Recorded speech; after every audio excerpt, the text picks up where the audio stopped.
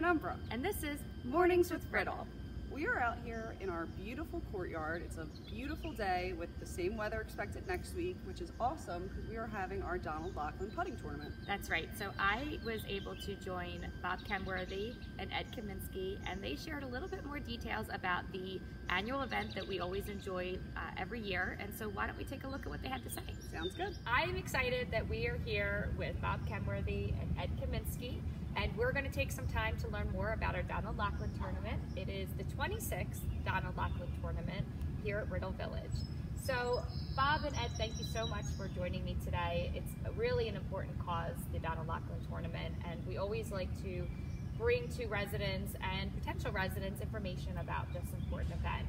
So I would like to start with, if both of you could just give a little feedback on what your responsibilities are. So we'll start with you, Bob. Okay, well, I am this year's chair of the Laughlin Tournament.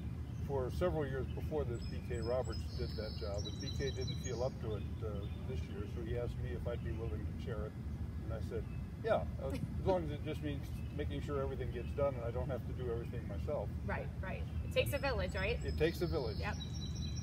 And Ed, what are your responsibilities? As a member of the golf committee, we have different assignments, and my assignment is to arrange the holes on the golf course.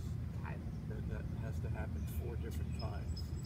So you're the one that makes things tricky and does the really hard downhill hole.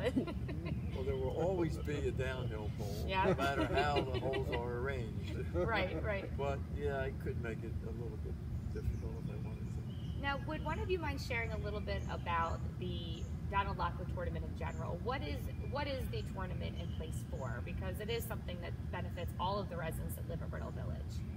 Okay, yes, it's in place primarily to raise money for the endowment fund. Mm-hmm. And the endowment fund is the fund that we have here at Riddle Village that supports residents who outlive their assets. You know, if they don't have the cash it takes to continue to live here, the endowment fund covers the difference. Yeah. And, so no one has to worry about being thrown out if for some reason they are unable to make their payments. And I think it's important to mention that this tournament has been so successful over the going on 26 years. I mean, I think it's been consistently over $30,000 a year that this tournament has raised for our residents, which is really, really wonderful. Now, Ed, you had mentioned that you really handle all the things as far as the layout of the course goes.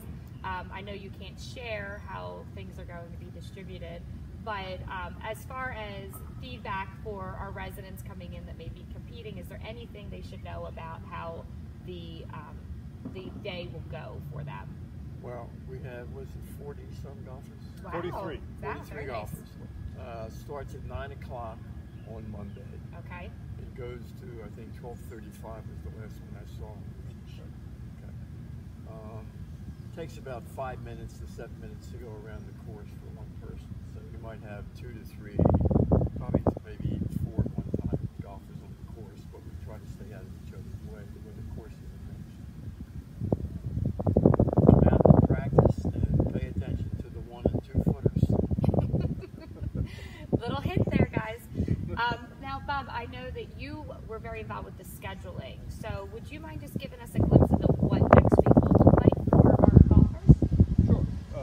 On Monday, as Ed pointed out, 43 golfers will come out and they'll try to get the lowest possible score in order to qualify to be one of the top 8 men or the top 8 women, who then on Tuesday will compete in a match play tournament against each other to determine the overall winner.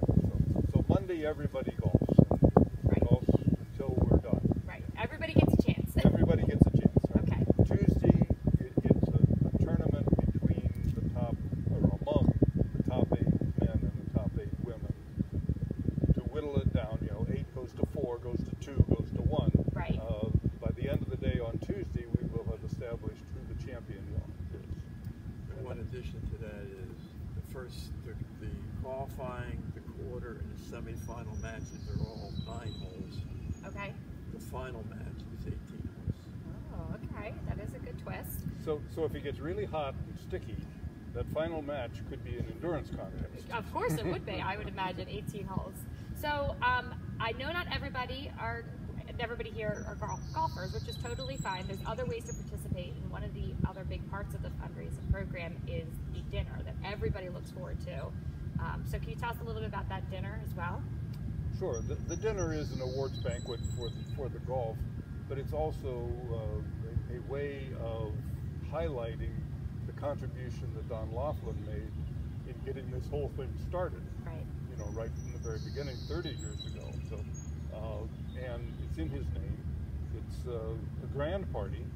Okay. It's always a good time. It's always a good time. You will be overfed again, and just like we always are here. Yeah, the culinary team's good at that, right? The culinary team's very good at that. Yeah. And we'll pass out the golf prizes, but there'll also be door prizes. And generally, it's just an excuse for a really good party at this time of year. Hey, any time to have a party is a good time at Riddle Village, right? Yeah, it's all taking place in the town hall, which is the most used building or room in the building. It's certainly a multi-use room for sure. Is there anything else that our viewers should know before next week? The weatherman seems to be cooperating. Okay, so there may not be a need for a rain date then. There's not a need Fingers for a rain crossed, date. right? And the other thing is there is a program for the dinner in which the donors, it's fundraisers. So there are donors, both resident donors and contractor donors. People who do business with Riddle Village have also contributed to the money we raise here. Right. There's still an opportunity to contribute if you haven't contributed. You just won't get your name in the program. That's okay, it's still a good cause, It's so we still a very certainly good encourage cause. you, if you haven't yet, to look into contributing. Thank you. Well, I really appreciate you guys joining us today. So next week we will be doing lots of videos and pictures, so we can do a little recap next week, and we can't wait to see who 2024 winners are going to be. Well, thank you. Thank you guys, good luck. Thanks. Thanks again. It is going to be such a fun tournament next week. They are set, ready. It sounds like the course is going to be a little bit challenging, if Yep. Ed has anything to do with it. Yep, it's definitely a resident favorite here at Riddle Village, and what's great is whether you're putting or if you just want to come out and cheer on your neighbors, there'll be plenty of spectator seating and light refreshments, so it'll be great for all residents here. And most importantly, it goes to a wonderful cause. So make sure you mark your calendars and join us next week for the Donald Laughlin Tournament. We'll see you then. Bye. Bye, everybody.